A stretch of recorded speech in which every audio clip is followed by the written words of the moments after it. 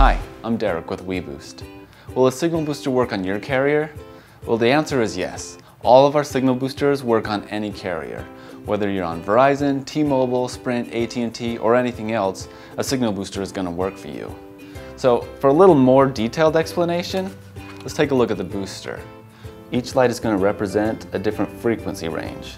For example, on this booster, this top light is a 700 megahertz band, which is used for AT&T and Verizon's 4G. And then we've got the 800, 1900, and then this covers the AWS, which is a mix of 1700 and 2100 megahertz. If you're interested in knowing which light corresponds with which carrier, then check the manual that came with your booster. Then you can go online and search for which band and frequency range your carrier uses. All of our boosters, whether they're mobile or building boosters, will come with lights indicating the different bands and the different frequency ranges. Our 3G boosters are only going to have 2 lights instead of 4 because they don't cover the bands that 4G signal is transmitted on. And that's pretty much it in a nutshell. So that's it. Hope this was helpful. If you've got any other questions, please leave those below, and please subscribe to our channel. We release videos like this every week.